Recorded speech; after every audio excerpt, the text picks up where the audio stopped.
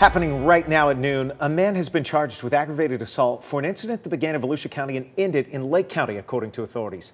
Thanks for joining us. I'm Jason Guy. And I'm Michelle Imparato. Chopper 2 was up over the scene near Division Street shortly after the man crashed his car and was arrested. West 2's Michelle Meredith is live in Lake County. Michelle, the assault involves a woman. A woman, maybe two. Law enforcement is trying to sort it all out right now. Now, the burned out car has just been hauled away, and it was really charred. And we just got video of the suspect at the center of the story being handcuffed.